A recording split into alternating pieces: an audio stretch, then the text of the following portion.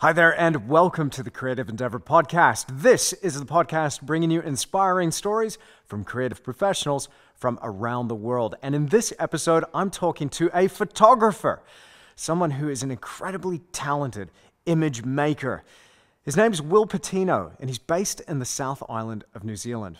Now, I've been following Will on Instagram for a while, and his images are just breathtaking.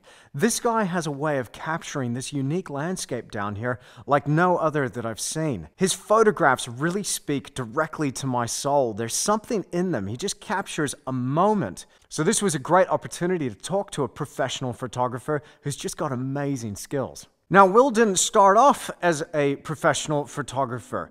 He was originally an air conditioning technician. And from there, he found his passion, and that ended up completely transforming his life. He really opened up to me as well about mental health issues, some things that he struggled with over the years, and this became a really fascinating conversation into the things that seem to plague a lot of us creative professionals. This was one of those conversations that went just about everywhere, and I got so much out of it. I hope you will too, so without further ado, here's Will Patino in the Creative Endeavour.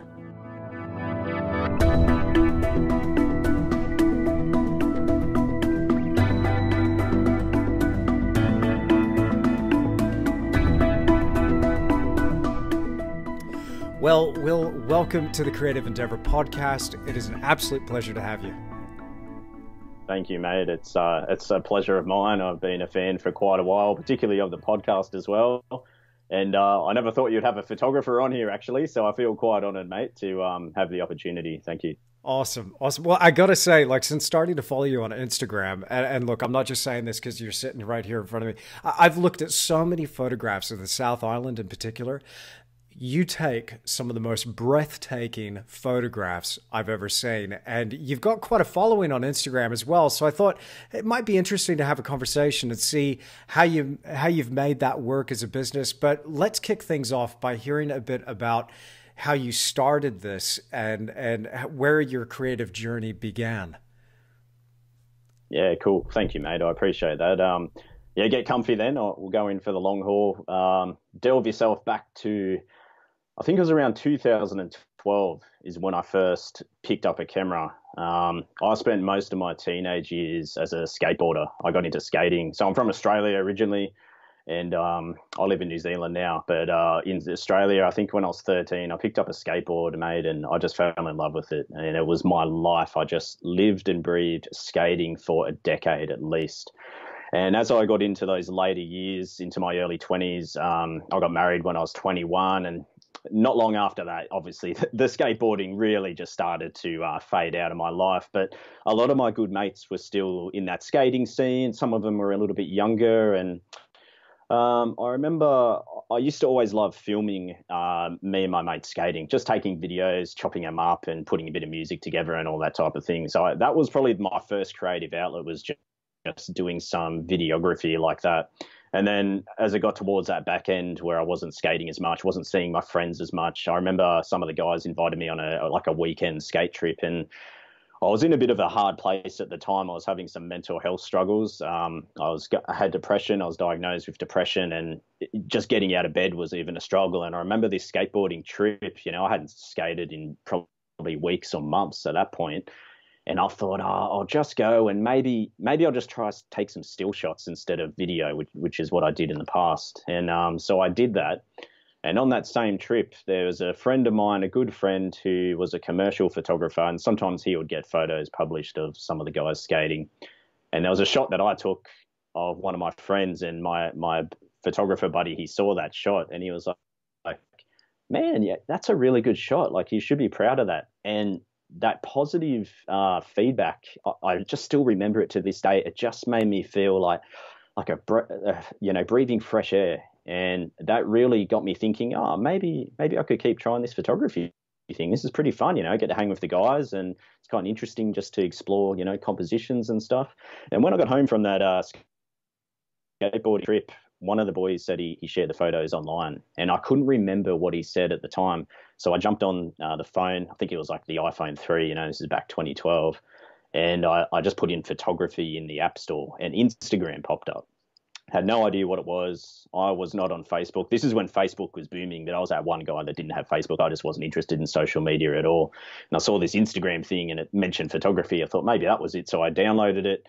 Sure enough, it wasn't where he shared his photos, but I was like, oh, looks kind of interesting anyway. Maybe I'll just keep using this Instagram thing along with the photography and see what happens. And yeah, long story short, mate, that's basically what happened. As I started using Instagram, I then started seeing landscape photos. And once I saw them, something in me just clicked, you know. My mother was into oil painting, my grandfather.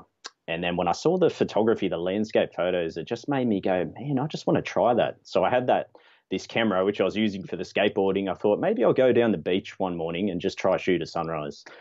And once I did that, it was no going back. I still remember that sunrise as clear as day. I just went down. I lived in Wollongong on the south coast of Australia, and we had lots of beaches within a 5-10 minute drive. So I just went down one of the main beaches, and that was a mission in itself, because I used to sleep right in till the last minute before I went to work. I used to be an air conditioning mechanic.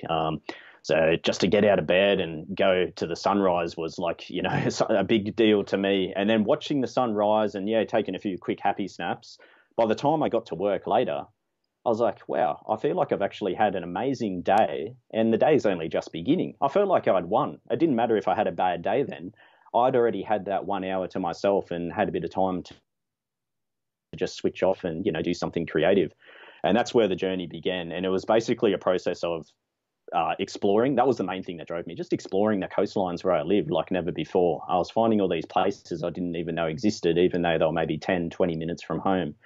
And then using Instagram back then had such a cool community vibe to it. So when you'd share work and engage with people, there was no businesses on there. There was no celebrities on there. So that really helped me just be encouraged to keep doing the photography as well. And then coinciding with the mental health battles that I was having, it all just come together as a perfect fusion. I was just, you know, getting outdoors, which was a big thing. I was being creative, and then I was engaging with other people. It was just the perfect recipe. And then I think 2 years later is when I eventually quit my job and made photography a full-time career, if I was going to fast track that last little bit there. That's awesome, man. What a story. So tell me, there's something that's really got me intrigued. Just you were like really one of these early adopters of Instagram back when it, was just starting to take off. When was that app launched first? Was it 2012 it first came out? No, I think it was maybe 2010, maybe. Wow. Okay. And the Instagram account that I engage with you on now, that's not my original account. I actually have two accounts. So the first account that I had, so the first one I had, it's got maybe 170,000 followers. I don't know exactly what it is because I don't really use it anymore. But that account, I was in Australia. By the time, say, I had about 10,000 followers, there was literally maybe 5 of us in Australia, 5 people that were dabbling with a camera that had that many followers. And that initially opened up the doorway to me getting some income from photography. I was, it sounds silly now, but the word influencer, I remember when that word was just started to get thrown around and used with, me and a few other people. And we were like kind of at that forefront of being those first influencers in Australia. It was really quite surreal to look back upon. Wow. Because I had, a following that was bigger than most at that time, obviously it was just the perfect marketing tool. But then what happened with myself as the years rolled on, that account started growing, the engagement and algorithms changed everything. But I changed as a person and as a photographer, and that's why I actually started the second account, which is maybe 2 years old, and that's what I call my main account now. I was one of those early adopters. I probably missed that first wave by maybe 6 months. I've got a few friends who got on there 6 months before me, and they were already at like 50,000 followers within 6 months. It was so much easier to grow back then. There was something called the popular page, which these days they use the explore page, and that's curated for the individual. So everyone's explore page today is different from the person next to you. But back then, the popular page was global. There was maybe only 50 posts. But if you got your work on there, you were exposed to the whole world. And it wasn't easy to get on there, obviously, but once I started getting a few images on there, maybe once a week, if I was lucky, who knows, you could gain 500 new followers within a night. Once you got on there, man, like that was it. Everyone in the Wow. world could see your photography. And that just really helped a lot of early adopters to grow, essentially. And then, of course, they slowly started tightening the screws as the years have rolled on. But that was initially what helped me get a bit of a build up of a following. I wouldn't say that was the main thing though. Prior to that, it was more just trying to post consistently, trying to keep a quality to a certain standard, but keeping in mind I'd only just was learning photography, so the quality back then was nowhere near what people are doing now. But there were so many less people on there. So someone like myself who would do a very basic landscape photo, if you go back 8 years, that just stood out like a sore thumb because there was no professionals on there. So you take a pretty sunset picture and people going, oh wow, that's quite different compared to today, where it's just completely saturated with a million people doing the same thing. But yeah, back then it was just easier to stand out. It was much more organic, and it really helped me get to where I am today, essentially. I mean, again, yes, I agree that the marketplace in terms of social media, it is saturated with images, especially pretty landscapes. But when I look at your work, I'm like, whoa, man! Like, it takes a lot for a photograph to really just hit me. And there's something about your pictures, dude, that just really hit me. I want to go back though again to that time, that moment, because I reckon as a photographer, even being an early adopter on Instagram, you've got your work cut out for you. So what was that moment like when you first sold a picture and then realized that this was something that you could actually do to derive an income from? Well, yeah, thanks again, mate. It does mean a lot. So thanks for those kind words. It's funny, man, because I had people saying to me, "Oh, when are you going to make this your career?" Because I was working as a tradesman, 40-hour week, just slogging it out on the tools. Photography would be sunrise in the morning, sunset in the afternoon, and because I loved it so much and it was helping me be a better person, essentially, I was just doing it every day, every morning. I didn't really understand what good light was or bad light initially, so I just really I got a lot of hours up quite rapidly early on compared to a weekend warrior who might only be able to go out, once a week. So I was just really being fueled by it, but I never had any desire to make it a career or make money from it. It didn't come into my mind. It's just not why I was doing it. And then it was probably when I started just to get a few companies reach out for like the influencer work. That I remember going to Canada and being around the Whit Sundays, Tasmania, just all over the place. And it was purely, you could take a half okay photo and you got a bit of a following there. But even though I was making a few bucks from that, and I'd take annual leave from work and disappear for 5 days at a time, whatever it was, I still didn't think I'd want to or could make it a career. And I remember eventually creating a website and selling a few prints. And that was just such a privilege and an honor to, someone wants to put my own photo in their house. And even then, I just thought, no, there's no way I could make a career out of doing this. Like you'd have to be turning over 20 prints a week or something like that. How do you keep reaching these people? So I really went for a few years of making a little side income from photography, enough to cover some new gear or anything like that. And I was content with that. I was content. I remember saying it to my wife, like, oh, if I could just cover the cost of, these lenses, or unfortunately with photography, mate, it's just a never ending, or initially when you're learning anyway, you buy one thing and then I want to buy that now. And you just, the price keeps going up and up and up. It's not good for a married man like myself. So we thought, if you could just sell enough prints to cover the cost of the gear, then, that's amazing. So I was quite content doing that. And then funny enough, it wasn't until my son, Judah, was born. So Judah's 5.5 now. And when he was born in 2014, right at the end of 2014, obviously life just completely changed. I was working full time. My wife was working full time. I was doing photography in all my spare time. Now my wife was going to be home raising our son, and my photography was going to be, the time behind the camera was going to be reduced big time because now I'm a father.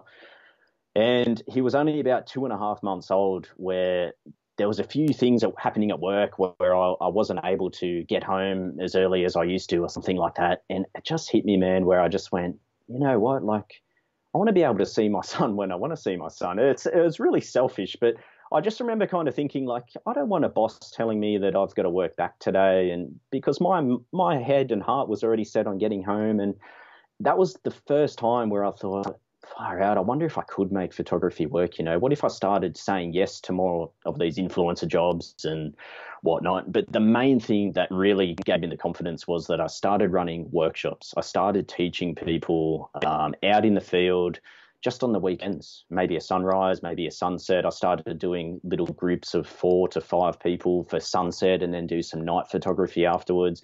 I started dabbling in that. So when I had this moment at work where I thought, you know what, maybe I could make a living from photography full time.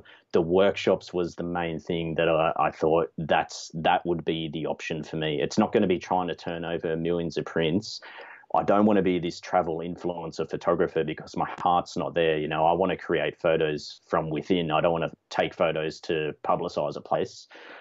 And then I thought, geez, if I start offering workshops outside of Australia, or maybe just longer ones in general, and I just started to crunch the numbers, I started thinking about it, and it's funny. So I went from taking photos for two and a half years straight, not ever thinking about making it a career, and then suddenly saying, maybe I could, quitting my job that next week, and then doing it 2 weeks later. So when all this time saying to people, no, I'm not interested, can't do it, no way, and then just saying, geez, maybe we can, putting our heads together. And then once that seed was planted, mate, my personality, it's I'd rather give it a try, and if I fail, then so be it. But I don't want to die with that regret just lingering for the rest of my life. And that's kind of been the story of my life, and that's why I'm here in New Zealand as well. That's why we've moved countries. It's just I want to give something a try. If it's on my heart and on my mind, then just give it a try and see what happens. And yeah, it's been over 5 years now, just somehow providing for my family full time of primarily running workshops,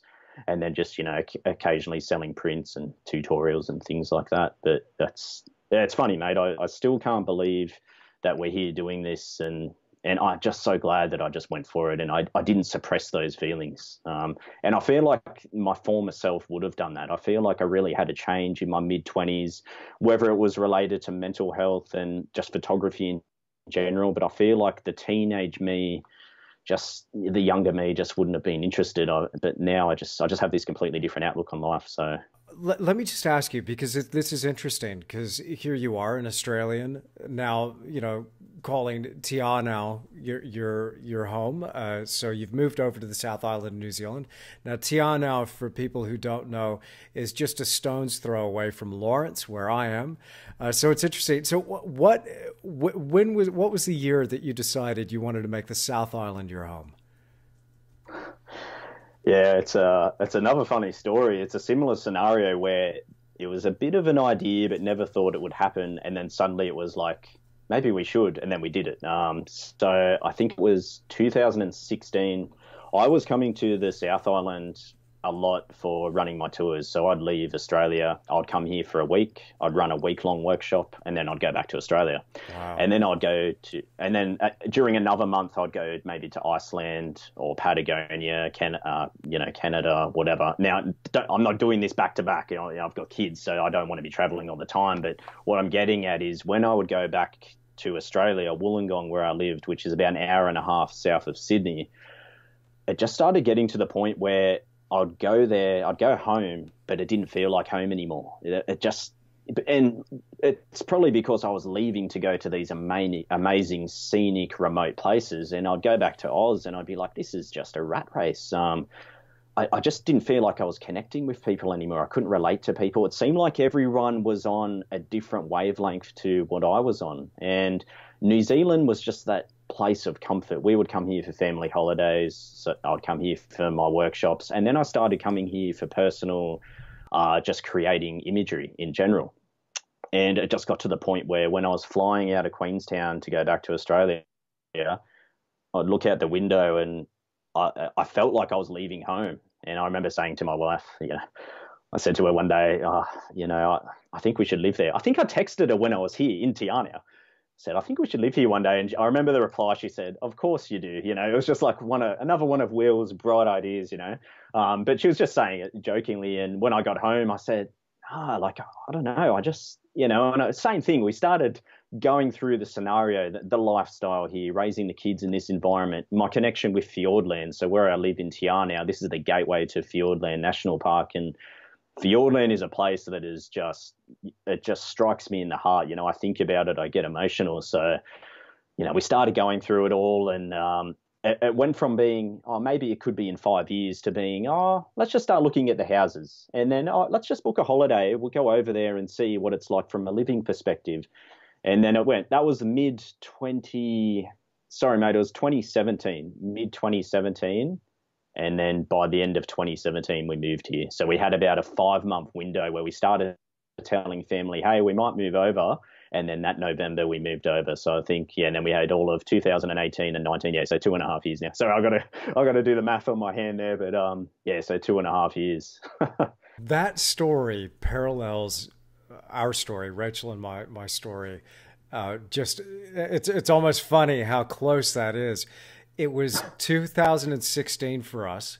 We had done an art tour, an on-plein air adventure with 20 of my students from Australia, and a few from New Zealand as well. So we came over here, did a painting workshop, and it was the last day of the workshop. Everybody had flown home, and we were walking along the marina in Queenstown. And we were only going to be there probably another night, fly out the next day. And we're looking at each other. And I can't remember if it was me that said it to Rachel or she said, no, she's putting up her hand. You said it to me, right? Okay. She's right here. Yeah, she's going to take the credit. Yeah, she's going to take the credit for this one. And it was like, hey, if you could live here, why wouldn't you? It was just kind of like this duh moment. If we could do this, why wouldn't we just do this? And I was like, We had actually moved over. I had grown up in Perth, so a Texan born. Lived in Wellington for a little bit as a boy. Moved over to Perth when I was 10. And I'd grown up in this place that had no topography, no character. Fantastic weather, beautiful people. It was a great place to grow up. Don't get me wrong. It's fantastic. And I still got a lot of great friends over in Perth. But I remember thinking, like, I just needed some of that power and inspiration and landscape. And we were walking along the marina, and she just was like, hey, if we could do this, why wouldn't we? And I think it was within about a year we were here. And so awesome. Again, mid-2017, we moved over. We packed the container full. We ended up moving in straight away with Rachel's parents as a bit of a base to then find where we would actually end up. And that's right. Yeah. We did the same thing. We packed up and shipped everything, and we had a bit of a transition where we were living with my wife's folks for a while there as well, man. But I think I heard you say in a recent podcast that you've been here 2.5 years, and I remember thinking to myself, that's just kind of creepy. Just crazy. So, but I mean, look, you live in a phenomenal area. I mean, look, if people haven't been to Tiar now, I mean, if people have visited and they've gone over to visit Milford Sound or Doubtful Sound, or man, it's a jaw-droppingly beautiful place. It's one of my favorite places on the planet. I mean, that valley, as you're driving out of Tiar now, you start heading towards the Homer Tunnel. Get out of town, man. Come on. That drive, man. And we first come through here in 2014, just my wife and I, when she was pregnant with our son. It was like the last holiday type thing. And we'd done the States, Canada, Europe. New Zealand was like, we'll do that later on in life. Because it was so close to Australia, we thought, why would we go there, for a holiday? And we come here in 2014. I remember just saying, I'm an idiot. Like, this is only 2.5 hours from Sydney, and it looks like this. This is insane. I remember doing that drive. And I just made it. It was just the most amazing drive I've ever done. And now I live here, and I've driven it countless times. And to this very day, I still love it, and I miss it now because I haven't been able to get out as much given the current circumstances. But it's just an amazing part of the world. And now that I live here, and even prior to moving over, I've been able to explore so much more. Because that road is, it's probably 0.4% of what Fiordland National Park is. And even driving that road alone is enough to satisfy, most artists. But now that I live here and have been able to dedicate lots of time just getting out into the backcountry more and more, it's just, this place it feels like a spiritual home for me. When I'm out in the wilderness here, and it doesn't have to be remote wilderness. It could just be park the car and walk for 20 minutes into the beech forest. But there's just something here that it stirs something up inside of me, and it just really it settles me, it grounds me, it puts everything into perspective. And from a creative perspective, it's just there's unlimited options, and the type of weather and atmosphere that Fiordland is renowned for is the type of imagery that I like to make. So, it's just I feel so blessed to have that in the backyard, but also to live in a town that is big enough to still have a good sized school for my children, and there's a lot of people here. We've made some good friends, so it's just for us it feels like that right combination of everything. And it was. I didn't really have any fear with making the move over. The hardest part was just leaving our families. But once we got here and settled in, there was a few little unknowns, mainly about just the community itself and everything like that. What are the people going to be like? You just don't know that stuff when you're holidaying. And it's just been a blessing that it's exceeded all of our expectations. So there's no regrets at all. That's awesome, man. That's awesome. I can... Look, I do want to just back up a little bit before we lose that thread and talk a bit about the business side of things. And I want to kind of preface this because I almost hear people out there listening to this conversation going, okay, both of you guys are living in beautiful locations. Must be nice. Must be nice, Will, doing what you're doing, living in your dream location. How do you do that? How's that working out for you? How did you ever make that work? I want to go back to where you started to set this up as a business, right? When you first started teaching workshops, because again, I think there's some parallels there as well. Because I remember that time when I started teaching workshops and started discovering my love for teaching other people. But before I, launch into my own story, I want to hear yours. I want to hear, like, how does one, let's say you're somebody out there even, and you've got a passion in something, a little bit of something about it. Maybe you're considered a bit of an expert. How do you even reach out and start putting together a group of 4, 5, 10 people to just fill a workshop? How did you do it? Yeah, good question. I want to hear your side of things, of course, as well, mate. For me, I wanted to be a teacher at one point when I was in high school, and you start exploring career options. I remember thinking, it would be cool to be a teacher just to have that impact on someone's life. And I actually did some work experience at a primary school, and that just scared me. I was like, no, I don't want to do this because I was dealing with younger children. But I think I've always had that desire to teach. And when it came to the photography and the business side of it, I wish I could remember the first workshop I did or how it came up. I don't know if it was just a one-on-one or maybe I did a small group one to start off with. It must have been a one-on-one, but I was really thankful. And this is why, I mentioned Instagram earlier, how it did help me establish the career I have now. And it's funny because I have a love-hate relationship with social media in general, but I'll always pay my respects to the opportunities that it's opened up for me. So back then, Instagram was my main reach to connect with people, as it is for many to this very day.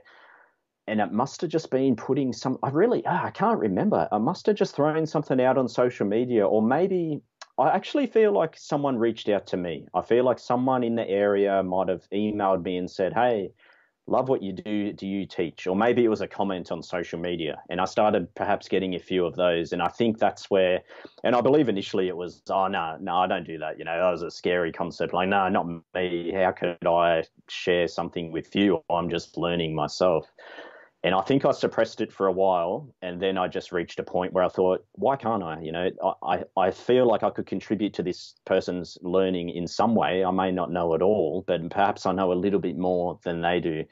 So I believe it was just initially saying to someone, let's meet at this place at this time, and we'll go from there. And I do remember now, it was just a private one-on-one down on one of the seascape locations. We're real lucky where I lived because we had some really dramatic seascapes, big sea stacks, rugged spires and caves and things like that. And I just remember the person's reaction after the lesson, and it probably only went for 2 hours, but they were just so stoked. They were so... especially when I just showed them a few things with the camera and just seeing their eyes light up. That's what's funny about photography is you're combining the technical with the technology. with creative. It's an unusual fusion. It's not like painting where it's just coming out of your hand. You need to understand the technical side of how a camera works and, aperture and ISO and all these confusing terms when you're first learning before you can even really put your whole creative side into it. And yeah, I just remember how rewarding it was seeing this person go. It was like a revelation to them.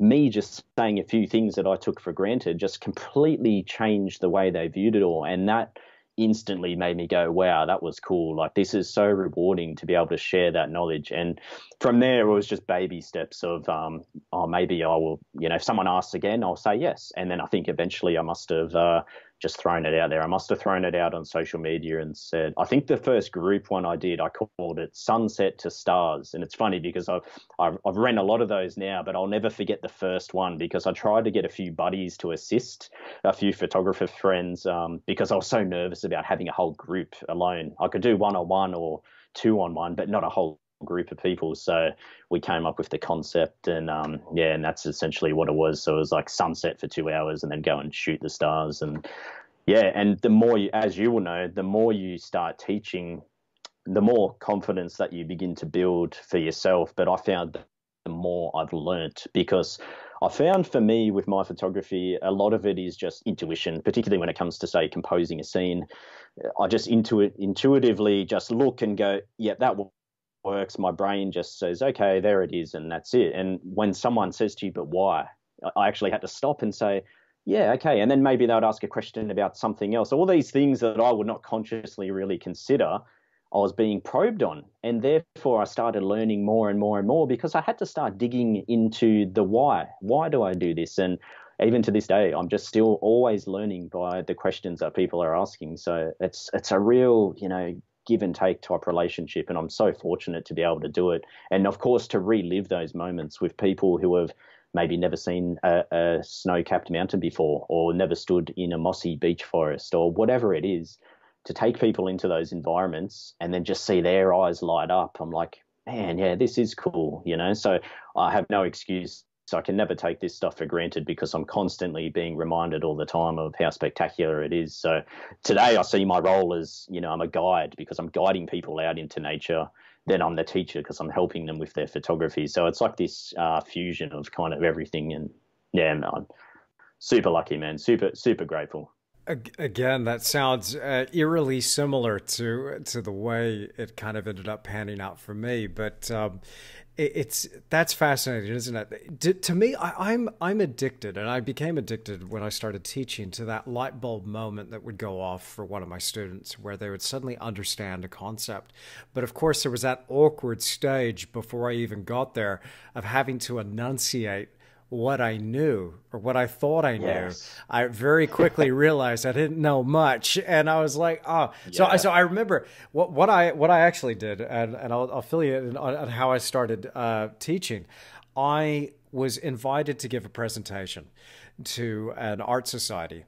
Shout out to Alfred Cove Art Society. I wonder if anybody from there listens to the podcast. You never forget your roots, man. That's it, man. And so they invited me.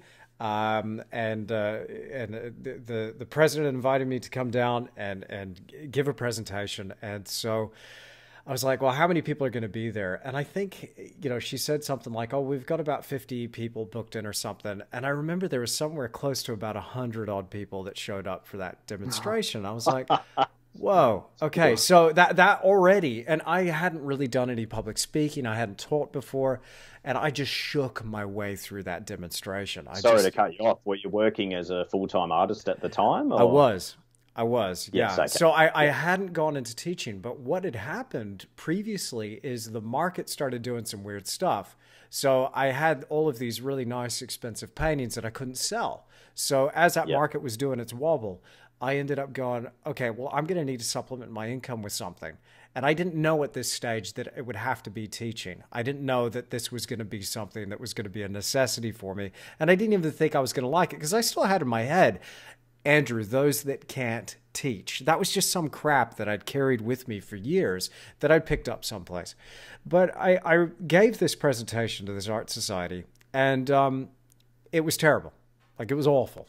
And I shook my way through the whole thing. and I bumbled my way along. Oh, And then afterwards, people were coming up to me going, "That was awesome." I was like, "Really? I thought I bombed." And that was awesome. yeah. Would you do it again or whatever? And then it planted the seed. So what I thought is maybe I could teach a workshop and get some people there. And look, to be truthful, I needed the money. I really needed the money. So I came up with this little idea. I thought, okay, well, look, if I could book a room, right? And I could get 10 people in that room over a period of 4 weeks. Every Saturday they would come along, and they paid me for this workshop that was going to go for a month, one Saturday over a month. So four Saturdays. I could charge them $400 a piece. I got 10 people in that room, and I just taught them all day, everything I had. I'd have $4,000 a month. That's $1,000 a week, and then I could make it work. And I suddenly thought, okay, but then I thought, okay, well, this can't be BS. I don't want to just rip people off and have them show up and say, oh, by the way, you thought you were going to learn how to paint? Sorry, see you later. I needed to actually have something that I could teach them. So I started writing out this curriculum, so to speak, and started trying to figure out what am I going to teach. And this is really where the birth of my methodology came in, because I started realizing I had no idea what I was talking about. So I was like, okay, I'm going to break this down into its key components: composition, color theory, and then we're going to have a landscape demo and maybe a seascape demo or something like that. What's composition? Well, I don't even know. Yeah. So I start researching. Yeah. I start hitting the books, and then what's color theory? I have no idea. So I started researching that. What I learned as a result of doing that research and then explaining it to somebody else. And again, this old saying came back to me of, you do not understand something until you can explain it to somebody else so that they may understand. And again, and I just kept repeating to myself, you do not understand something until you can explain it to somebody else so that they may understand. Until I actually understood that concept, the teaching was kind of off a little bit. And immediately the holes in my knowledge showed up as soon as I started teaching that workshop. Yeah. So the first workshop happened. People seemed to enjoy it. And a few people rebooked because I decided I'd do it again. Word got out. I had a few people on a waiting list, and I booked it again. And then again, then again, Perfect. Then again. And it ended up working its way into a fully fledged, art tour of the South Island of New Zealand. And we sold out. We did 2 of them back to back. And now it's suddenly like, I'm a teacher now. And this is all before I got on YouTube. This is all before the online stuff. So by the time I get online, I sort of had a bit of an idea about how I like to teach and some of the ideas and concepts. A lot of this stuff was just intuitive for me. I hadn't ever taken the opportunity to enunciate what painting was all about for me and what some of these concepts were. I was just there doing it, but I couldn't tell you sweet stuff all about what it was I was doing. I was just doing it. And I think, but again, the other thing for me that became apparent as soon as I started teaching is just I love people. I absolutely love people. And I also felt that I was cheated in my own art education, not from my upbringing. My father did a fantastic job teaching me, and I still hold him in high regard and the utmost respect, but he was a sculptor. And so I wanted to be a painter. And he took me as far as he could. And then I was trying to get some information from a tertiary institution, going to art school, thought that would help. It didn't.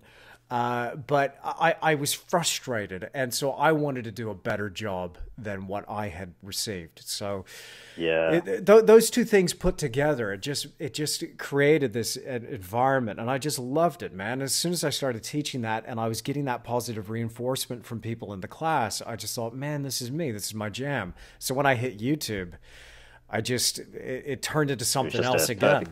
Yeah, absolutely. But to get people, I can resonate with. Sorry, man. Yeah, when you mentioned about feeling cheated, I remember when I was teaching people, and I could tell that they'd been cheated by what they had read somewhere, and they were getting frustrated. And then when they'd explained to me what they thought was the right way to do something, I felt a bit of anger for them. I was like, no, like that's not, no, let me show you. And Where'd you learn that so crap? I can understand. Yeah, exactly. It was like, no, like just watch how it works. And then there's that light bulb. And I remember having self-doubt as well, because I picked the camera up in 2012, and by 2014 I was doing it full time. So only after a year and a half I started teaching, maybe even after a year. And I just remember always thinking like, oh, what if they research later? And because the thing is, like in all art, there's a million ways to get the same result, really. And I just remember always Yeah. feeling a bit nervous and doubting myself, like, oh, maybe this is not the right way. But I just had to keep looking at the results, and because I'm self-taught 100%, I've never watched a tutorial or anything on photography. It's just all been, the odd reading and looking at graphs and things, but mainly trial and error for myself. So there was always that doubt, like, oh, maybe, because I would get a client say to me, oh, but blah, blah, blah says to do it this way, or I watched this video and it says to do that. And I'd have these moments along the way where I'd be like, and just had to keep backing myself. And yeah, I look back now and I've obviously grown a lot more. And I like what you said about creating that curriculum. Essentially, I feel like for myself, it's probably only been probably the last year and a half where I really feel like I'm starting to understand just so much more about what I do, why I do the things I do, and then how to articulate that to people. And I don't look back and think, oh man, I really didn't teach those people the right way or whatever. But it's just interesting looking back on your own journey and just seeing how you evolve so much as an individual. And it's funny because you know that you're going to look back on this day where we are now and probably think the exact same thing. Like, oh, I thought I knew it back then. And I guess that's the exciting part, is that you just never stop growing. Absolutely. That to me is, and it used to, when I first started out, that depressed me. That thought depressed me so much. It's like, Sure. when will I get it? And now I'm hoping, like, I hope I never get it. Because there always has to be Yeah, there has to be another rung on the ladder. Yeah. And it's just a matter of keep that's climbing, it. keep climbing. And I wonder if we had the opportunity, from a painter's perspective, if we had the opportunity to go back and talk to Da Vinci, Rembrandt, one of the greats, Van Gogh, somebody who just had this voracious appetite for knowledge and creativity. If you could sit down and talk to these people and say, "Hey, look, do you reckon you understand now? Do you get it?" I bet anything. There's no way to prove this either way, but it's my feeling that they would go, "I'm still learning." Even right on their Yeah, deathbed, they would still be learning. So yeah. that's something that I find. As is an essential part of the creative's journey, I think.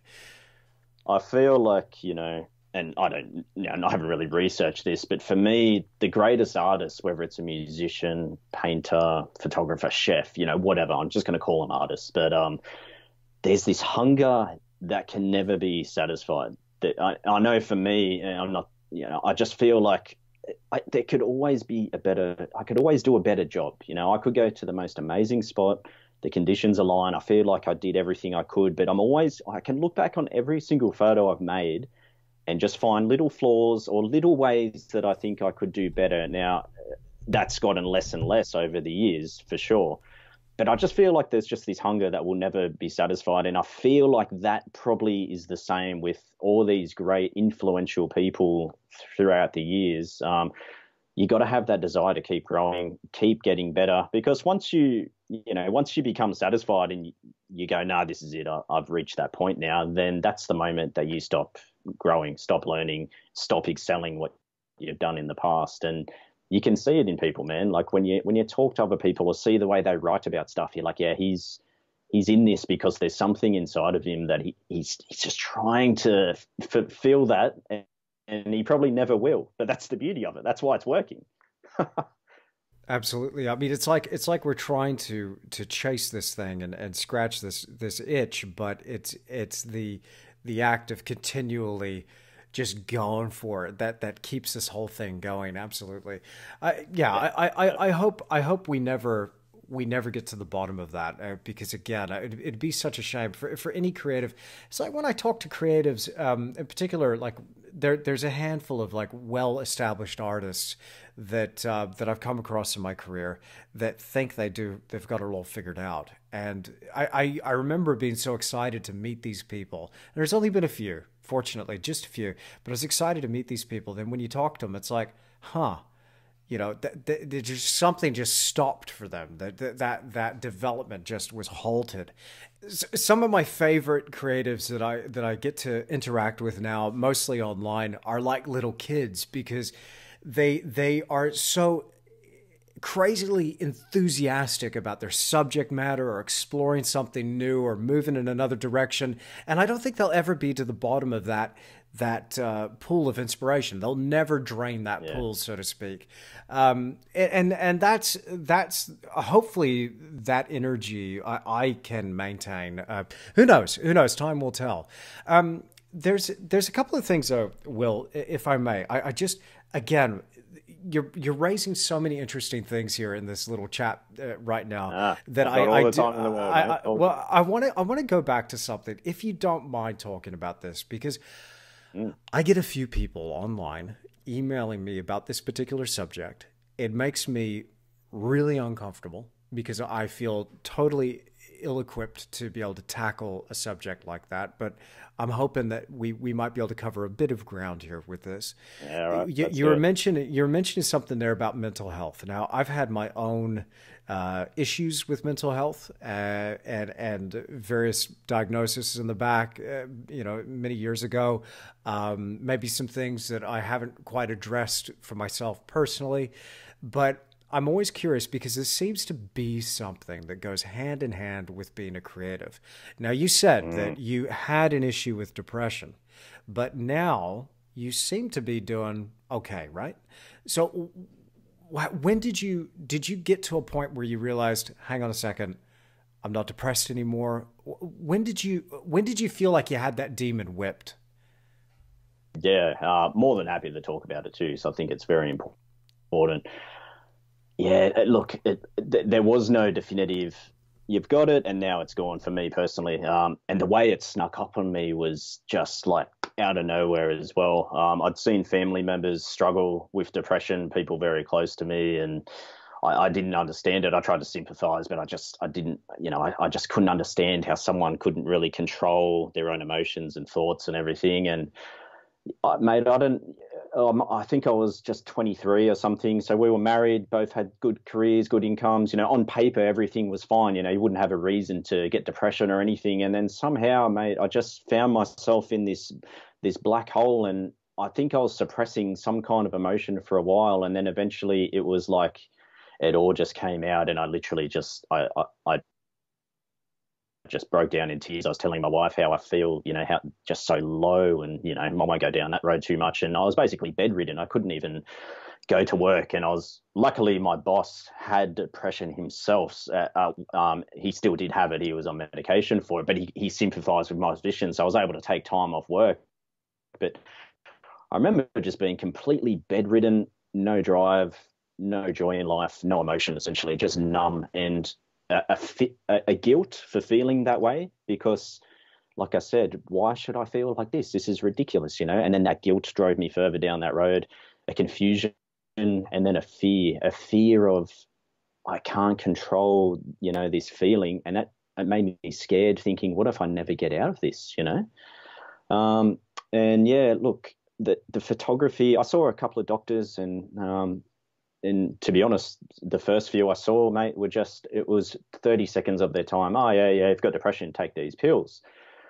And because I'd seen someone very close to me have some very adverse reactions to taking medication, I didn't want to go down that road straight away. Not that there's anything wrong with using meds, but I just thought, I don't want to go there just like that, And I was very fortunate that my wife, she really, and mate, I think back now of what she would have had to endure. It just breaks my heart. But she did a bit of research and she found this doctor who was apparently, good at dealing with this stuff. And she got me in to see him. And this guy just sat me down as a human being and just said, mate, just talk to me about what's going on. And no one had really asked that question yet, outside of my wife. But to speak to someone who was, outside of the situation, it was just like, and I was able to get some stuff out. And just speaking to that doctor for 20 minutes actually started to make me feel a little bit better. It was the first glimpse of hope I'd had in weeks or months at that point.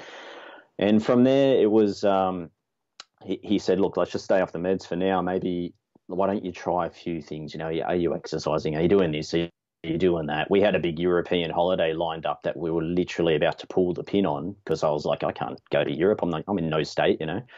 And he said, you got to go to that. Are you really got to try get there? And so we did all that. And that's when the photography come into my life around that very same point in time. And for me, I see my photography journey, it was always and still is to this day, that exertion of those feelings I have inside, that seeking for light in a dark world. And if you look at a lot of my images, and you know, that's essentially what it is. And when I first started dabbling with the camera, I felt that negative energy inside of me and that hopelessness start to fade a little bit. And I'm a man of faith. I do believe in God and Creator, and I have been since my teens. And I never wandered from my faith, but it was just I was hanging on by a thread to everything in my life. And then photography was like this tool that just bound everything together and started just pulling me out. And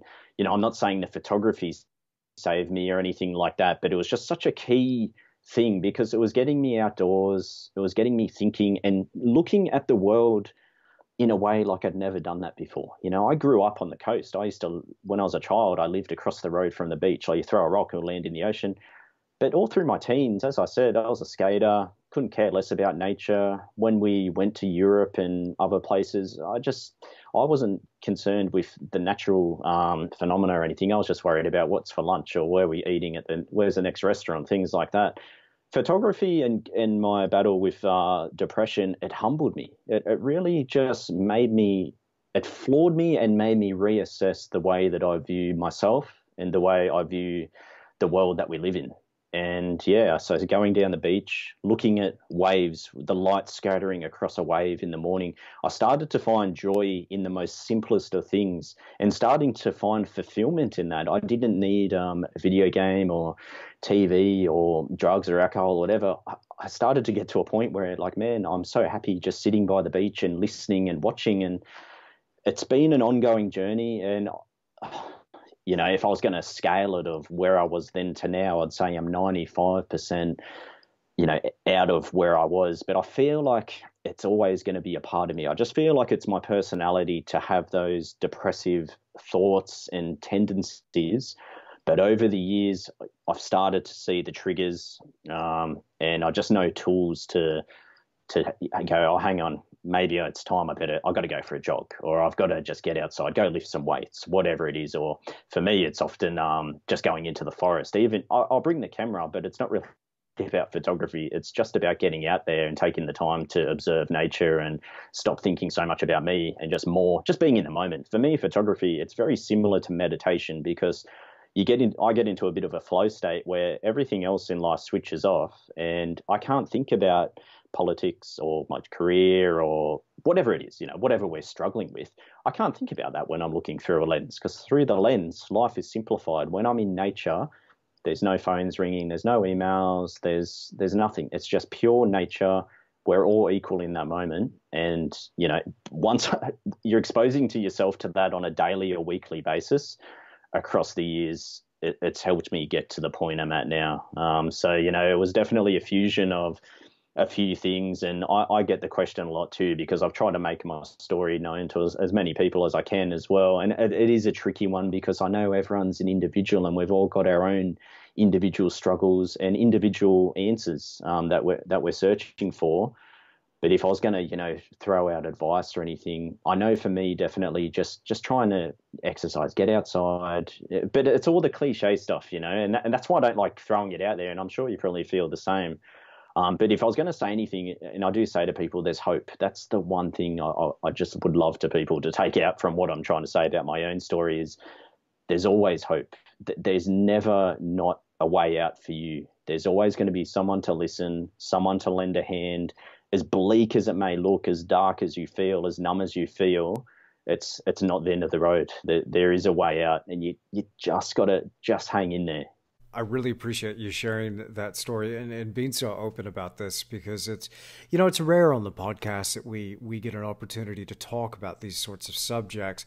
I do whilst it's important in a certain respect, I also do feel like mental health issues, depression, all that stuff does actually at the same time get a lot of airtime. But I don't know if it's from my own personal Yeah, point of view, if it's for the right reasons or what is actually behind this discussion. It's like, oh, we're going to talk about depression, and this conversation was brought to you by Pfizer. And if you're yeah, watching like mainstream stuff, there's always this little there bit seems of to an be this agenda almost. yeah, this undercurrent, and I hate to sound like a conspiracy theorist here, but hey, guilty, I am one. Now look, I appreciate that though, Will, because and again, I've had my own issues with this personally, but I've seen this in my own family and having family members that have suffered terribly with mental health issues. And it's debilitating for the individual. And my heart goes out to anybody who's suffering with that as an individual.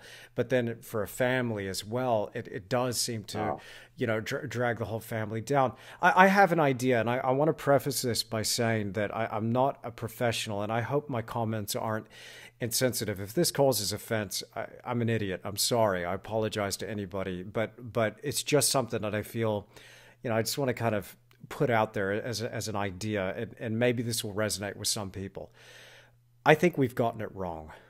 I think the way we live our lives, for the most part, is wrong. I think that there's too much of an emphasis nowadays on the material and not enough on nature and the spiritual, but not enough emphasis on our God-given purpose. And I hope people don't mind me kind of evoking that and bringing that into the conversation. But hey, you brought it up. So being somebody of yeah, faith too, that yeah, does for me play a huge component, a huge part in this. But I think that when we look at how human beings do life, from birth and the way we parent our kids, and look, bless their cotton socks. I know a lot of parents out there are doing a wonderful job and the best they know how.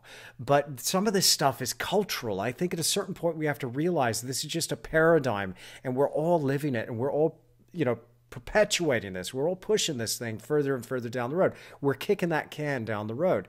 We go to school, mm, which to me, school is, again, I've said this in the past, but school's kind of an indoctrination camp where we are, regurgitating the same stuff over and over and over again. We're not learning to think for ourselves, and we're channeled into these narrow little paths until we can be in a nice little box. And it's like, you're going to go and be an air conditioning technician.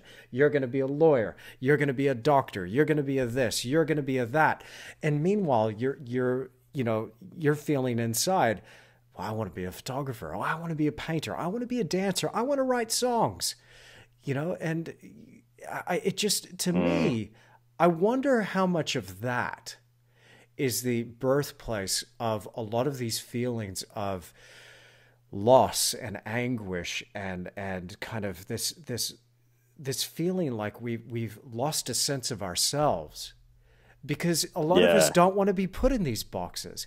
And then you end up waking up one day and thinking, I don't want to do this anymore. I don't want to be this person anymore. And for me, it's come in different forms, because I kind of knew I wanted to be an artist growing up. That's what I ended up becoming. But I lost my way in various other ways. And I've watched this with friends and family. And, I've had my moments, for instance, when I was too focused on material gain, for instance.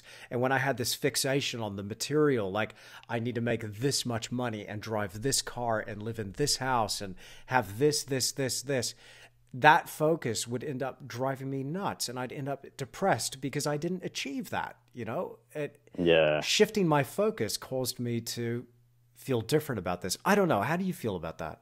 Yeah, no, I totally understand and agree basically with what you're saying there.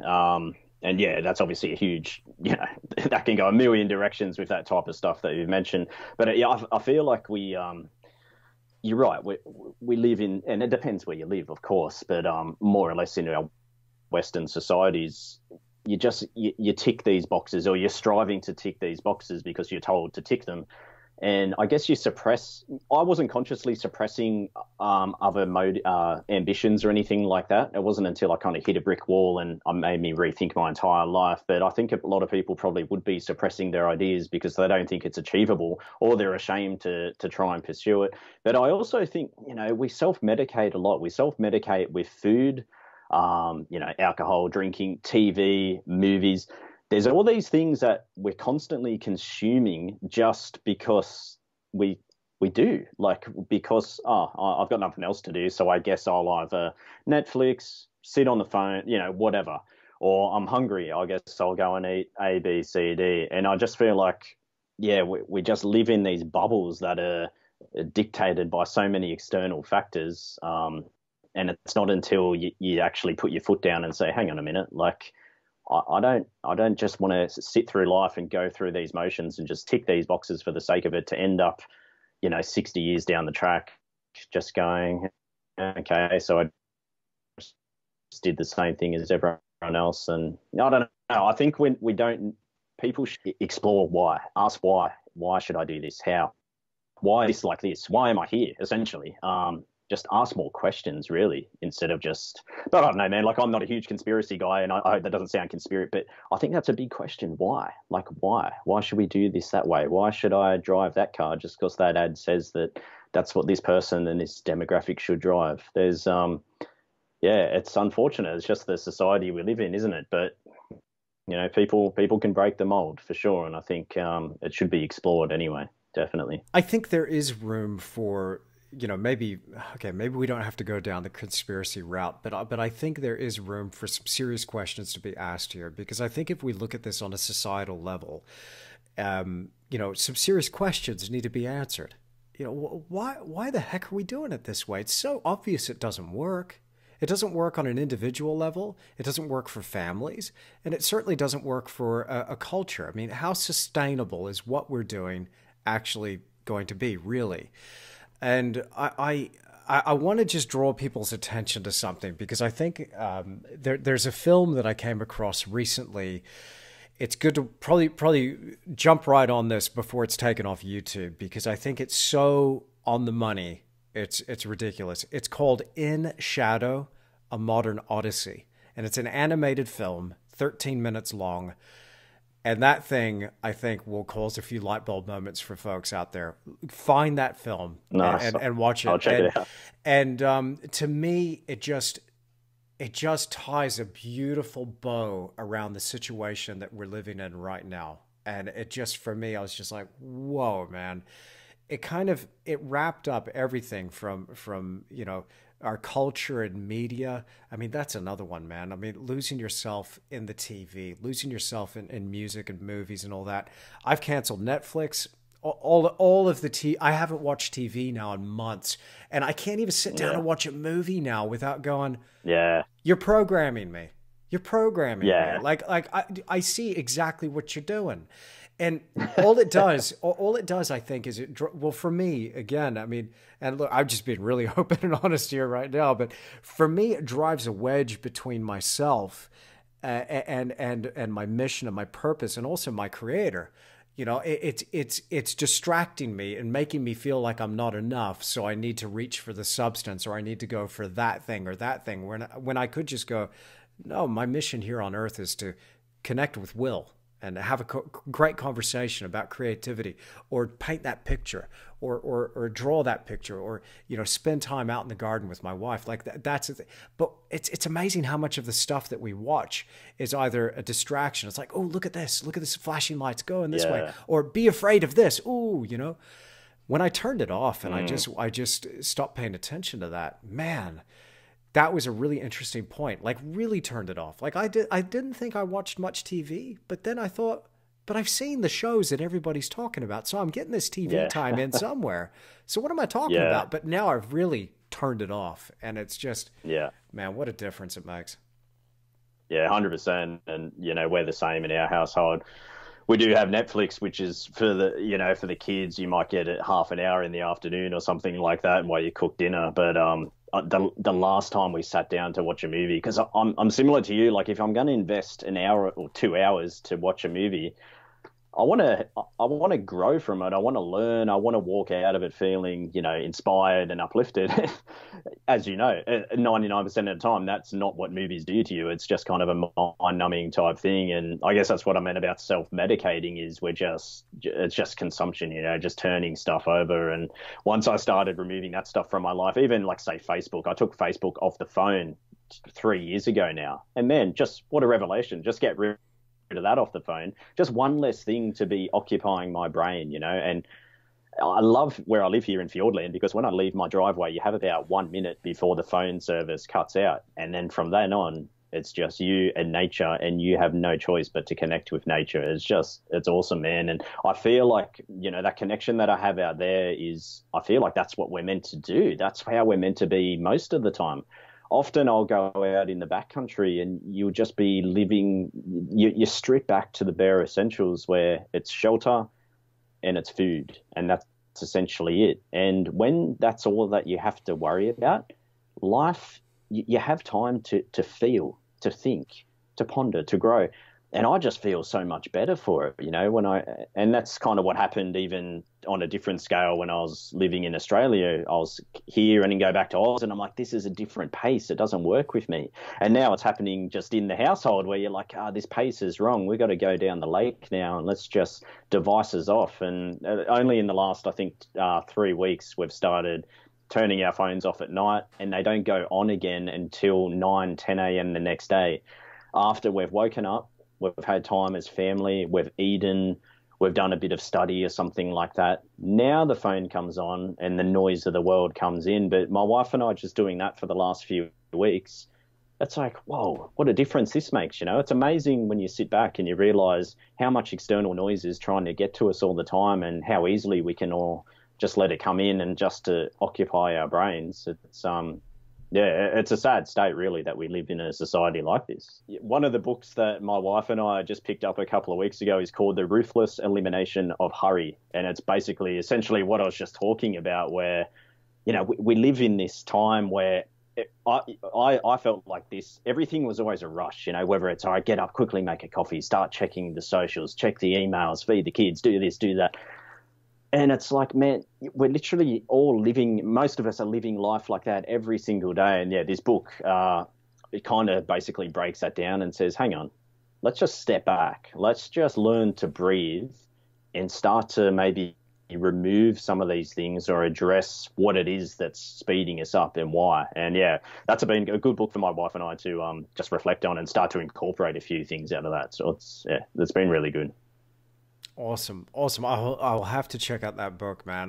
Check it out. Look, any resources like that are really, really important, I think, because again, it's just that opportunity to check back in. And I fall victim to this, like everybody else, I'm sure. It's like you have the tendency to pick up that phone, check those notifications. Oh, who emailed me? What's coming in? What's going out? And we get caught up. And having some sort of structure as well around our day, I think is really important as creatives, of having a way, a framework or a system in which we can get some sense of control and where we get to decide what's important.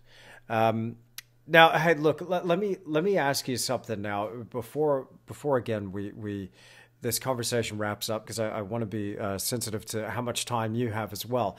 But there's something that I want to ask. And again, I think we should address at some point the 800-pound gorilla in the room, which is, coronavirus and the pandemic and the situation. Look, when this thing first started rearing its head, I was thinking to myself, like, maybe this could affect us here. This could be interesting, because with my workshops that I do, and I only leave the country now once or twice. I'll go to Iceland once a year for run some tours over there, and then I might go back to Australia to see family and do a couple of workshops in Oz. But otherwise, all my work's in New Zealand. So I've got the clients coming to me.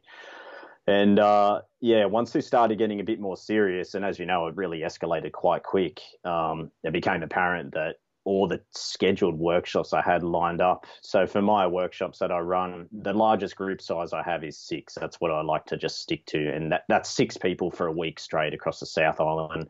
And then I just do lots of variations, whether it's one-on-one, someone might want a day or a week with me, one-on-one, whatever it is. So, and all of those clients I've obviously now had to postpone to next year, because the thing with my business and the workshops is that people are paying in advance. So people might book in for, I'm taking bookings for 2021. So people will pay a deposit, and then that outstanding amount, they will just be invoiced every second month, whatever it is. Everyone's going to be different. And then they just pay it off.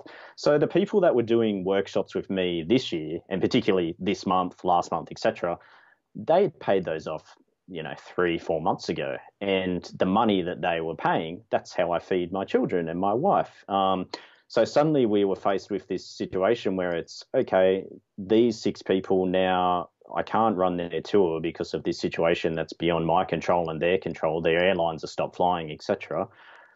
I can't refund them because, one, I'm covered in my terms and conditions, etc. It was a week out from the first trip where I had to cancel it.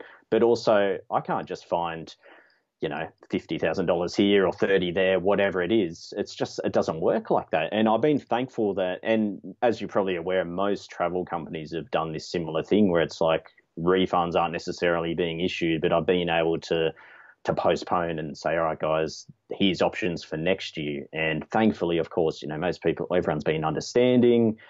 Their airlines have given them credit, et cetera, et cetera. So I'm at the stage now where the next stuff I actually had scheduled was not until June, July, and then September. So I can't, I don't work. My work schedule is weird. I could be home for 3 weeks straight, and then I might be gone for 2 weeks at a time, or who knows what it is.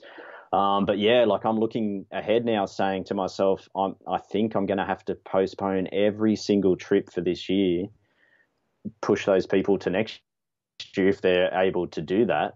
So look, it's been, the money's just stopped, obviously, because the people that are doing trips later on in the year, we're not invoicing them anymore because I don't want to take their money if it means I've just got to give it back or whatever. So of course the income has stopped.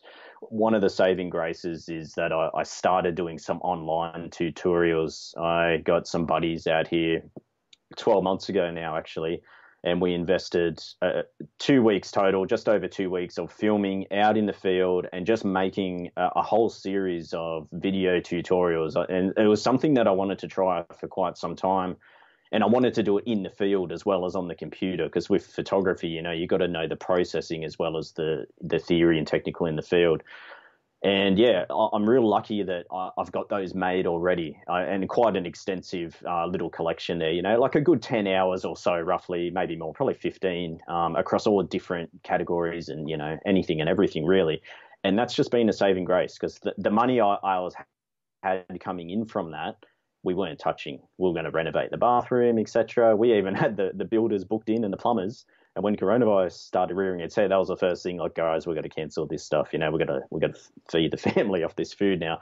And as we speak right here, right now, the only money I have coming in is just from selling the odd video here and there. So for moving forward, I'm still getting inquiries about workshops for next year, which is an amazing sign for me, because that was the first question. It's like, are people going to be interested in traveling? Do people have the money? And I'm really fortunate that what I do, I don't rely on mass tourism. And it's sad because New Zealand in general thrives off tourism and mass tourism. And a lot of people that I know here in town, they have businesses and restaurants that they need to be getting high numbers every single day.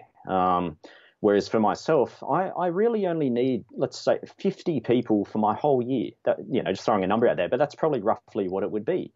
6 people here, 6 there. It ends up maybe being about 50 people. So I'm being, pleasantly surprised that there's still been inquiries for next year. And what I'm doing moving forward is investing more time now into my online learning. And I've actually been speaking to like an agency in the States who reached out to me, and they deal with people like myself, professional photographers, mainly in the States, in helping them sell and market their tutorials. And that was quite a timely time to reach out with these guys as well. So yeah, moving forward, and what I've been doing literally today and for the next couple of weeks is now, all right, how can I just build my online tutorials and keep building upon a curriculum there that's going to be of interest to other people. So then I've got a nice, solid, even bigger collection of stuff that I can offer. So I really see that, for creatives, and, this has been mentioned many times on your podcast, and it's no trade secret, but I think, selling online, like the e-commerce it's such a big thing now, and it's very difficult depending on what your art is and what your outlet is. But for me, I'm fortunate that I do work in an industry that can flow quite well, whether it's in the field, selling prints, or teaching online, or even doing Skype lessons. That's possible as well with photography, just doing one-on-one teaching via Skype. So there's a few outlets there. My passion's for being out with people, though.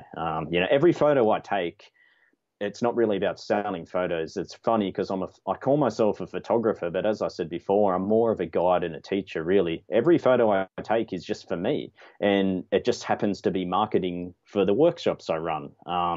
So if I was going to be passionate about anything, it's, aside from going and taking photos, it's being there with people, helping them to get photos. But unfortunately, moving forward, or at least for probably this year, that's probably not going to be what I do, and I'm going to have to shift towards doing things online. And honestly, mate, like I questioned, is it worth it?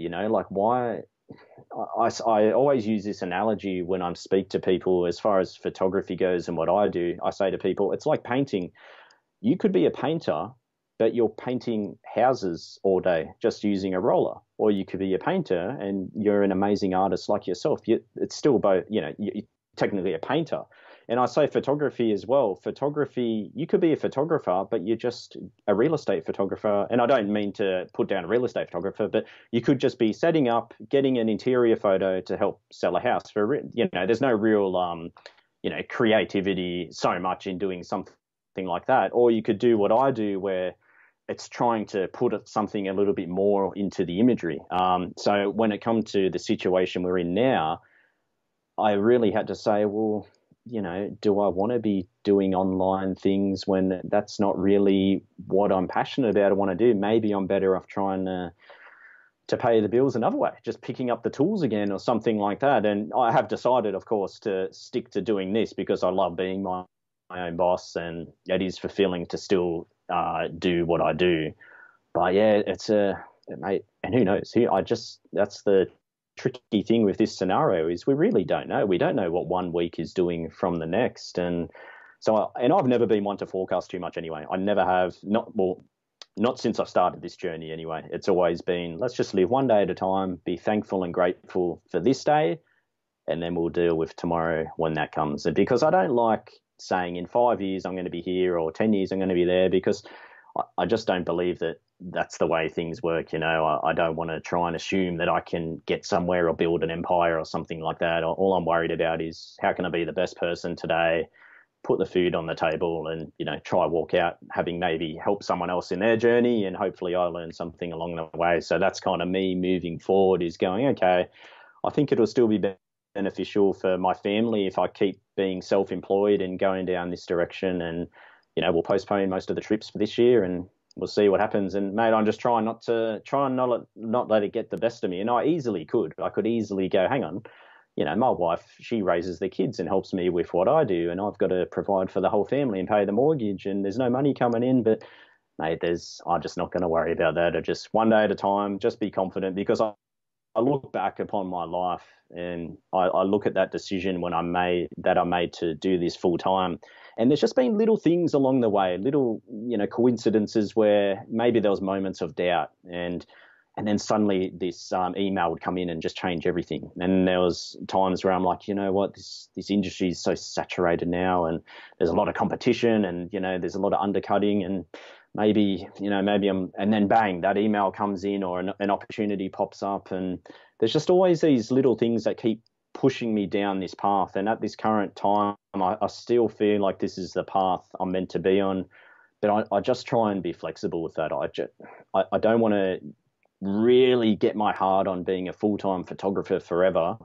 I just always try and be lenient with whatever life is going to present, and, whatever God throws at me, and that's where my hand has to be at that time, then I'll give it all I can and make do, because I do believe that, life is more than what we're just doing right here, right now. It seems so menial when I look at it, about making money and, just getting through the day. And I'm fortunate to do something that I love, but I just see it in a bit more of a global spectrum, I guess. So I guess that's why it doesn't worry me too much. And if anything, I'm more worried about other people. I'm worried about people's mental health. I'm worried about people that were living on a fine line, and this virus has just tipped them over. It's going to be a hard time. So we're just trying to, make sure that maybe I can help in the community a bit more, because I've got a little bit more time just doing some online videos. Now I can go and help someone else get out of trouble as well. So I don't know, just trying to stay open to all possibilities moving forward. But definitely for the foreseeable future, the mind is going towards making these new videos and then seeing where they head, essentially. Will, that is awesome, man. That is awesome. It's about where we put our focus, right? And when you were talking there about what you could do with the business, you mentioned there, I was counting them off in my head, but you were saying there was like 4 different revenue streams that you could be bringing in digitally while this stuff's coming on. So again, you mentioned a few things there. I'm a huge fan of diversification. Again, maybe it's not our central passion or focus, but as long as it's somewhat related to what is driving us, I think that's okay. But there's something to be said, while all this stuff's going on, reaching out and helping a neighbor, reaching out and helping somebody who really needs it. That can, lift your own mood, but it also makes a huge difference to that other person. And maybe we could use a little bit more of that sort of thing now. Yeah, absolutely, man. It's easy to focus on ourselves, and I'm not taking away from people who are genuinely, struggling. I'm not saying, oh, pull yourself up and, go help someone else. But just from my own journey, that the times that I've had self-pity and, oh, poor me, it's like, hang on, like, just step outside, get outside of that mindset. And then like you said, it really boosts your mood and makes you realize, what, I was making this thing a lot bigger than it actually is. So, there's always going to be someone worse off than you, and it is rewarding to be able to help people, definitely. So hopefully we'll be able to use the time to do that. And so you and I, we both live in tight-knit communities, the whole South Island of New Zealand, really. All the towns that we live in are quite small. So moving forward, I think people are just going to have to really bind together and work together, essentially, to try and get through this one way or another. And I don't know how that's going to manifest itself, but even the tourism industry in New Zealand, it's going to be changed for quite some time now. And even with the online world, like, we're very fortunate that we can connect as we are now with families, with our audiences online. And it will be interesting just to see, how this affects the way that we communicate, because I know people have been a bit more active on social media and doing videos and things like that, because we're all aware that all of us are in this situation and a lot of people are alone and things like that. So I'm curious to see what happens moving forward from that side of things as well. Is it going to change the way we interact? Or I don't know, I'm a little bit pessimistic as well. I also feel like we're just going to go back to the same routines and people are just going to get caught up in the wheel again once this thing blows over enough. So I don't know what it's going to do there, but it's going to be interesting times ahead. And hopefully there's some good lessons that get learnt along the way, whether individually or collectively. Who knows? Time will tell. I hear you. Whilst that is a concern that we might just kind of pick up and get back on that hamster wheel, I think for the first time, well, certainly the first time in my life, but I think this is true for a lot of people out there. For the first time, we have something that is uniting everybody. And I still am pretty optimistic personally. I think there's still a lot of opportunities here. Now more than ever, more eyeballs are on screens watching online content. And so I think if you're an artist or a creative out there and you've got some inkling to create visual content online, whether it's a social media page or a YouTube channel or something like that, or start your e-commerce website, do it. Like, now is probably a really good time to do that, because you've got eyeballs there ready to consume your material. And that's available for everybody. I don't think there's any barrier for entry there at all. Yeah, that's such a good point. And what I like about the whole e-commerce side of it is that the overheads are quite low. Like, you need a camera, and maybe not even a camera, just use the webcam, whatever you use. And also, generally, the cost for the consumer is quite low. If you're selling tutorial videos, for example, and that's something that I've been thinking about with what I do, because with a workshop with me in the flesh, it might cost, a few $1,000s for a week, whatever it is. Whereas a video, it's $100, $200, whatever it is. And I like that because it means, although there could be a lot of people doing it right now and everyone might be jumping on the bandwagon, it doesn't matter, because the consumers, they're happy to throw a few $100 here, $50 to that guy next week, maybe next month that guy. Whereas something like buying a grand master painting from you or doing a week-long tour with someone, that's like their yearly or 5-year, that's it, man. Like, they throw the money there and that's all. Whereas at least with, buying and selling through the internet, there's a lot more room to move. There's a lot more fish in the sea, essentially. So that makes me a bit more optimistic and inspired to just keep moving down that direction, because there's unlimited possibilities. And the videos that I made 12 months ago, they're still selling today. So it's like, great. So that means what I make today could then be selling in 12 months' time. So it's almost a no-brainer. And I think for people listening, really, you don't let fear hold you back. Don't worry about what you think, that person's going to think I'm silly for trying to sell these or do this or market myself like that.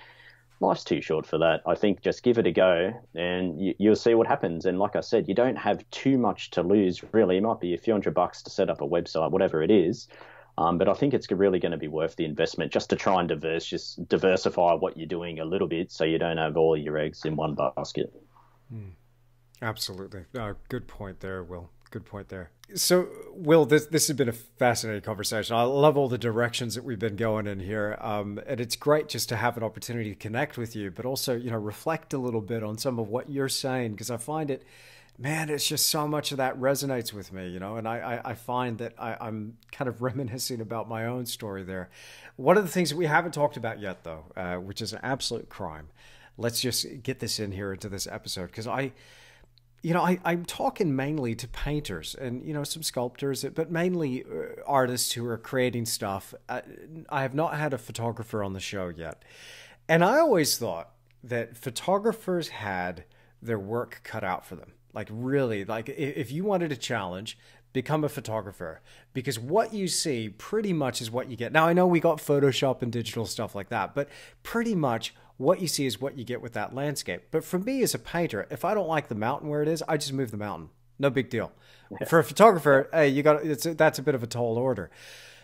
Tell me a little bit more about your creative process. What are some of these subjects that are really inspiring you and driving you? And maybe a couple of the technical aspects behind what you're doing. Because, again, I don't even really know what to ask you about the technical aspect, because I'm shooting reference for my paintings. I'm not a photographer, but I look at your work.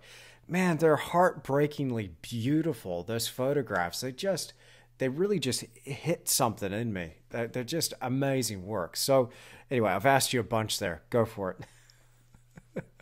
it. Thanks, man. Thank you. I do appreciate that. And thanks for asking the question as well. Yeah, I feel like I've been on a tangent about everything, and hopefully I haven't just been talking in circles. Yeah, that's what it's all about, man. That's what the podcast is all about. So don't worry about that. That's the beauty of it, right? Yeah, man. Like, it's funny because I've done one painting for my wife when she turned 19. I think she was 18 when I met her, and for her 19th birthday, for some reason I did this little oil painting because my mother was a painter, my grandfather, and I was always curious about just giving it a try. I wanted to try that outlet, but I found for me, I don't know. I don't know why I didn't stick with it longer. I think it was just different priorities at the time. Fast forwarding with the photography side of things. Yeah, what I was getting at, was with painting, I often think, even to this very day, wouldn't it be nice to just create the exact atmosphere and light that I want? Because with my photography, a lot of the time it's finding the location or scouting it on topographic maps and, seeing that's going to work for a good shot. But then saying, okay, I know that photo needs this type of light. I need the sun over here. I want this type of cloud, this type of color palette, etc., all to come together. Because you know, it's like a portrait for me. The way I photograph the landscape, it's saying, okay, what's going to make that place, that person look their very best? And I'm just drawn to, I love the romanticists, the painters, the sublime, the Terra, Beardstad, Cole, all those guys. When I look at, and that's where I draw a lot of inspiration. Your work, for me, the inspiration comes from the feeling. It's not really so much the technical and look. It's if something makes me feel, then I'm inspired. And it just so happens to be that a lot of the romanticists, the masters, that's the type of thing that I'm trying to do in my photography, because I can relate to what they're conveying there. That's that wonderment and awe and a little bit of terror as well. So when it comes to saying, okay, I'm going to go shoot this place, it's then saying, okay, what's the type of weather that's going to make it look the best, the type of light. So it's really just trying to get there at the right time and time it with the essential elements that you need to make that place shine.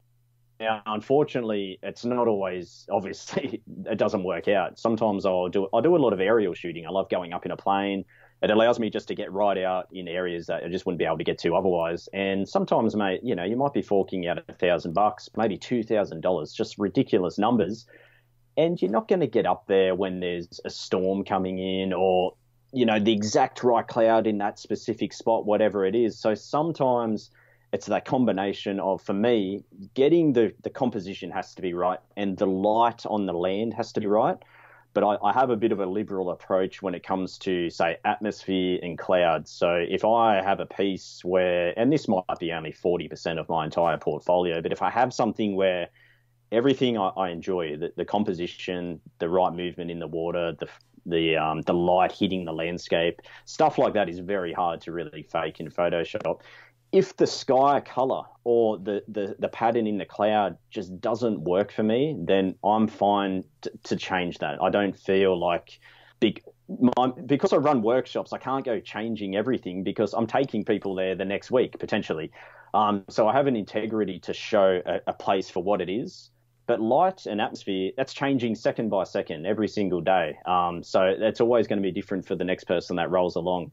So I do have a bit of a liberal approach there where if I think, I wouldn't mind a bit more fog in that valley or something like that. Every now and then, that's where I'll be able to get a more creative and create that type of atmosphere that I want. But really, I'm just trying to get that moment right there, single exposure, because of me, because I'm selfish, because I want to actually experience it first and foremost. If I go to a place and it's just blue sky and it's just not stirring something inside of me, then the camera just doesn't come out. It's basically bookmarking the location and saying, I've got to come back here at the end of a storm when I've got this type of light, this type of moisture in the sky, creating that haziness in the background, creating that three-dimensionality, et cetera, et cetera. So I see my photography as really two parts. There's the pre-planned structured shooting where it's like, all right, I'm going to go here this day, this week. I've scouted this on Google Earth. I've got to get a boat here, hike up there, or a helicopter, drop me out there, whatever it is. And then there's the other part where it's like, holy moly, this system's rolling in tomorrow and this is going to create some amazing type of conditions. I'm just going to get out there and see what unfolds. And that's more the spontaneous, sporadic side where it's just, reacting to what you see and just letting nature speak to you.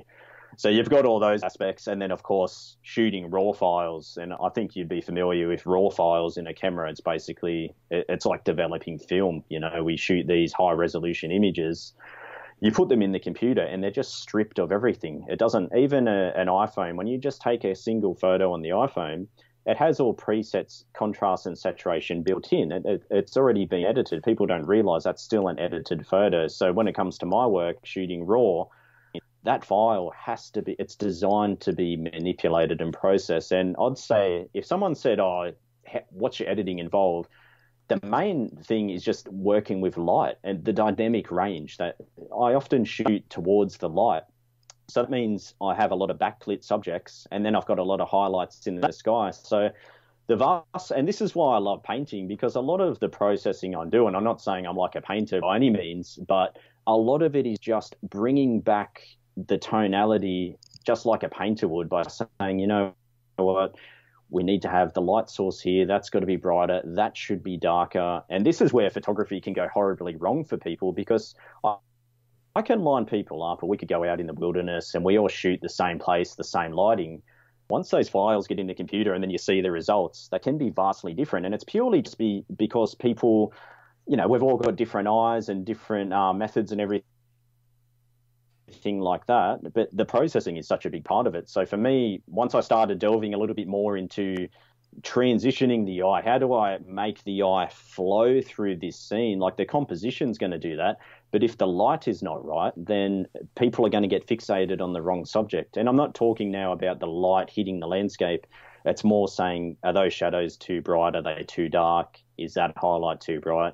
So that comes into it as well. So I went on a bit of a tangent there, but it's multifaceted, really, the whole process for me and everything like that. But I'm really intrigued with visual art in general, and particularly, artists like yourself, because I look at your work and the masters, and I just study, because you guys have the ability to put the light where you want it. So it's often saying, why did they do it like that? Why has he got the texture in the foreground, but in the background he's let it be, less detailed? Little things like that, because the camera, we go out, you take a photo, you think, oh, okay, he's photographed what you saw with the eye, but it just doesn't translate that way. I find that it might be there when you look closely, but I need to emphasize that stuff more. So I really like to, to create that sense of distance and atmospheres, things that you even talk about in your tutorials. I'm doing it in Photoshop. I'm removing detail in the distance just to help create that type of atmospheric look that just the camera is not really going to pick up. And my goal is to meet nature there halfway, and then just try and do my best with it. But anyway, man, that's a bit of a long-winded way of kind of getting the point out there. Yeah. But look, my goal at the end of the day is to experience the moments firsthand. I don't fly drones because a drone is enjoying the view, not me. So that's why I use planes or helicopters, and basically you can't feed the kids at the end of the week. But I want to feel the moment. I want to feel it inside of me and be there. I want to be humbled by nature. And that's where my best photographs have come from, those moments. And if it's not doing it, then I'm not taking a photo at the end of the day. Wow. It's so fascinating to hear how much is involved with taking a good photo, and a little bit more about what's behind some of those amazing images on your Instagram. Look, man, this has been a real treat. It's been such a joy talking to you, Will. Thank you so much for being on the Creative Endeavour.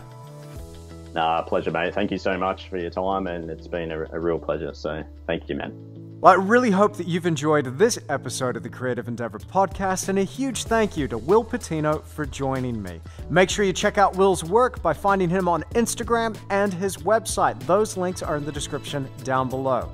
Now, don't forget, there is an alternative place that you can view this podcast on my BitChute channel. That is linked down below as well. Now, if you haven't already, subscribe to this channel. I'd love to see you get notified when I upload another podcast. And if you liked this episode, then click that like button for me and leave me a comment down below. Now, you can find me on my website at any time at andrewtischler.com. And while you're there, make sure you subscribe there too. It's absolutely free to do so. Thank you so much for stopping by. I really enjoyed your company, and I'll see you again very, very soon in another episode of the Creative Endeavour.